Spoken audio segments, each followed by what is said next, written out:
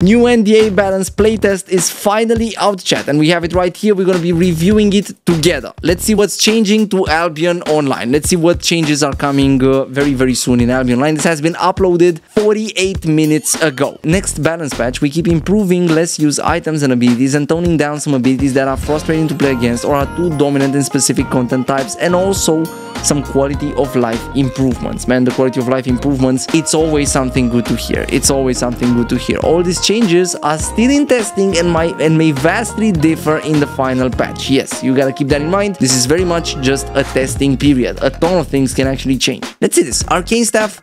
The Arcane Orb from all Arcane Staff. Improve the spell logic. The purge down triggers before the silence. Give me a second. I don't think that's from all the Arcane Staffs.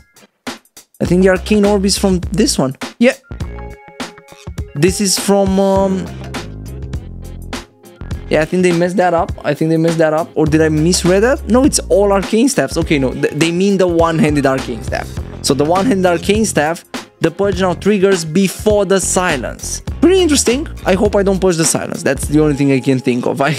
Genuinely, I hope I don't purge the silence. Greetings, my fellow viewers. Fret not, for I am Mogden's trusty hat, and I come bearing good news. If you enjoy watching my master's content on YouTube, then you will be pleased to know that it's all recorded live on Twitch. By joining us on Twitch, you'll not only get a sneak peek of upcoming videos, but also have the opportunity to win giveaways and drops and just hang out with a lively and amazing community. So come on over and join us now. We're most likely live at this very moment. Click the link in the description down below or in the pinned comment to join us. Bows. The enchanted quiver from the normal bow. This is the E from the normal bow. The attack damage increase goes from 240% to 220%. That's a well-needed nerf. And the magic arrow from warbow, the size of the projectile hitbox has been increased slightly. So it's going to be easier to play. Basically, they're trying to push people into playing warbow instead of the normal bow, which is a very good idea because that's actually a weapon that requires some skill. It's great. Crossbows, the explosive bolt from all the crossbows.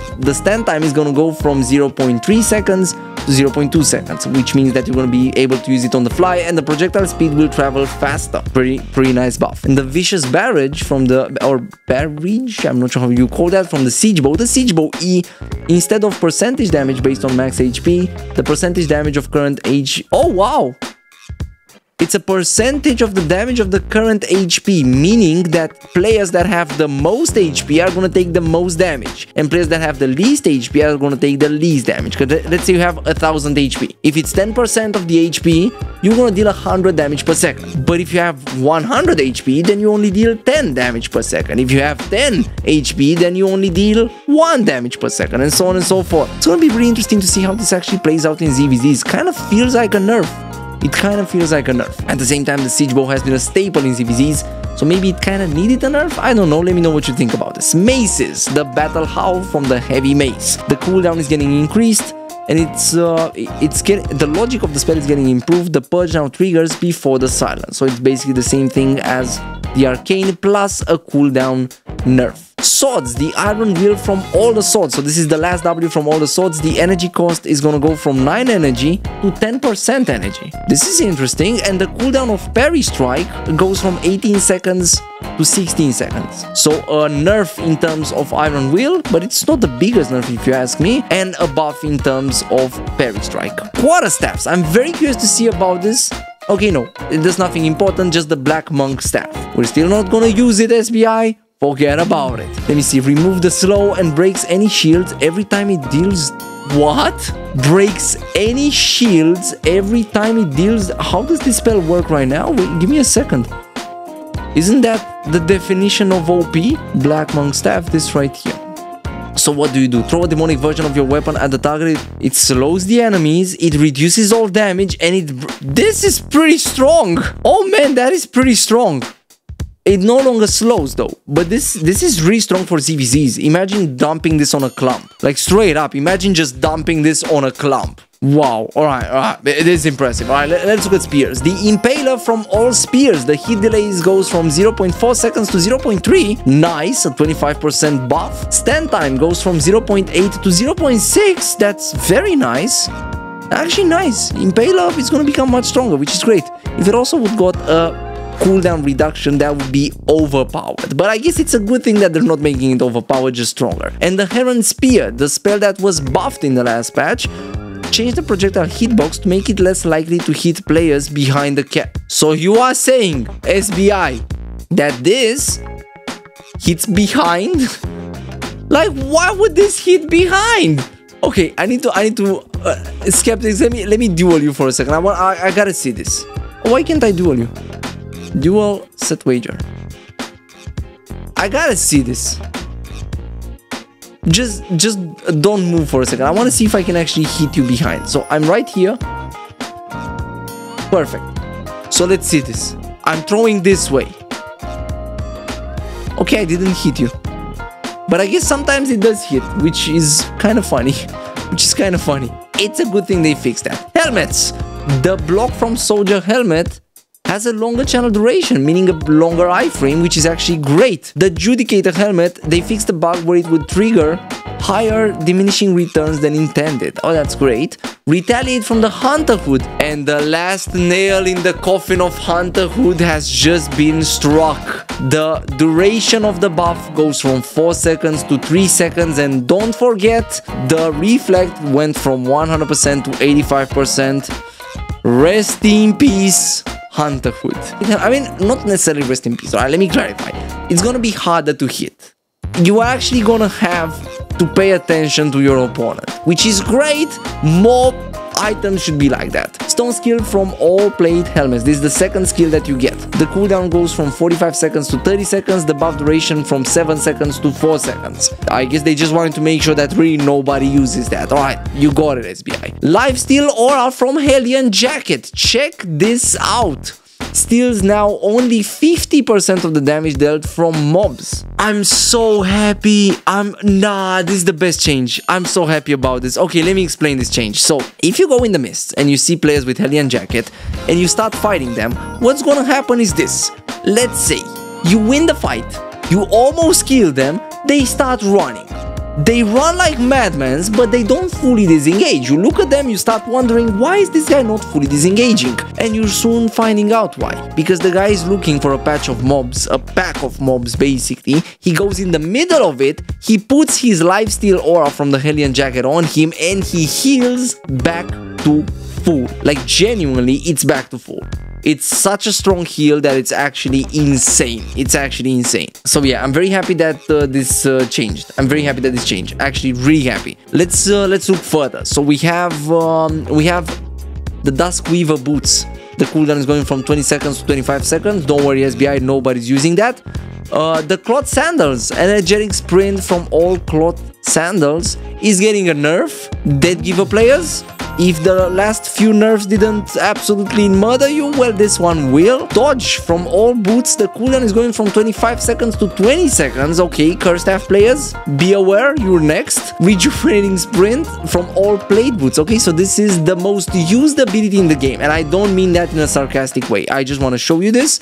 This is... like, at this point, Albion could just be called Plate Boots Online. I'm gonna be honest. It's no longer Albion Online. Just look at it. In Slayers, it's different. Not by much, as you can see right here, but it's different. But look in Stalkers. This is the Stalkers meta.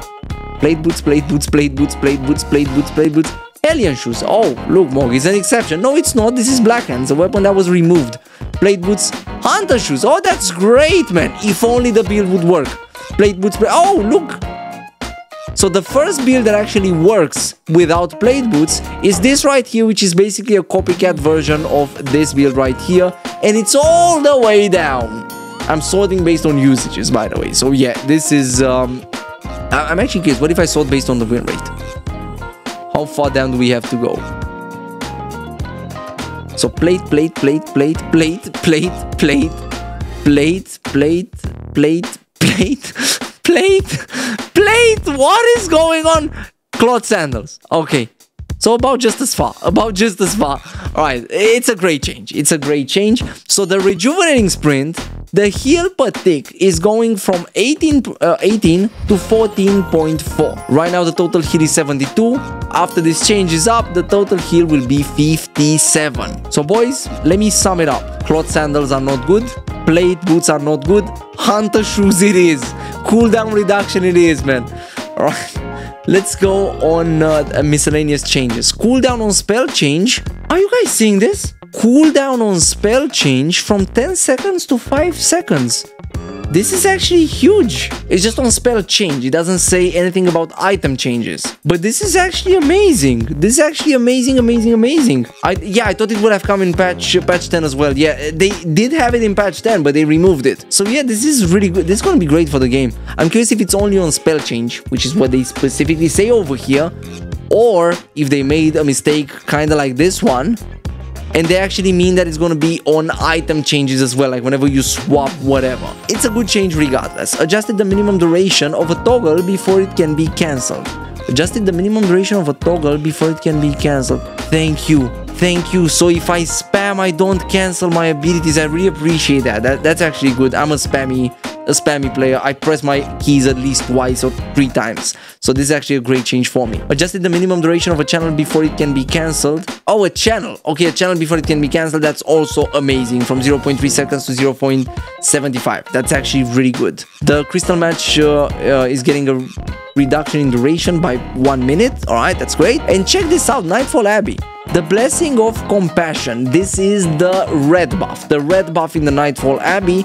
The 1 stack heal is gonna go from 14% to 10%. The 1 stack heal over time is gonna go from 7% to 5%, and the scaling per stack is gonna remain for the instant heal unchanged, and for the heal over time is getting cut in half. Wow. I mean, to be fair, it was the best buff, so it's actually a great thing that we have this. Actually, it's actually a great thing that we have this. Boys, overall, I'm excited about this. There's just some things that I'm very curious to see how they're gonna play out. First of all, I'm curious to see how Impaler would play out and if it's actually going to become more used in 1v1 PvP like Corrupted Dungeons. I don't think it will, but it's an interesting idea. Second of all, I'm really curious to see how this is going to affect the current meta, which, by the way, the normal bow, not the one-handed bow, sorry. The normal bow is very much the meta, appearing 1, 2, 3 times in the top 10. Appearing 3 times in the top 10. So yeah, it's very much a broken weapon. And I'm also curious to see how Warbow is going to play out after this. Furthermore, I am insanely curious how this is going to play out. I think this single-handedly is the most exciting change. I'm very curious to see how this is going to play out. Now, what about you guys? What are you most excited about? Please feel free to let me know. I'm actually curious about this. I'm actually really curious about this. Watch us play live on twitch.tv/Mogdan. We decided to finally launch Patreon after seeing so many people willing to help us out. So if you want to help us out, if you want to support our content, please consider joining our Patreons by accessing the link in the description down below. It truly helps us out a lot and we really appreciate it. Thank you so much for watching. We love y'all.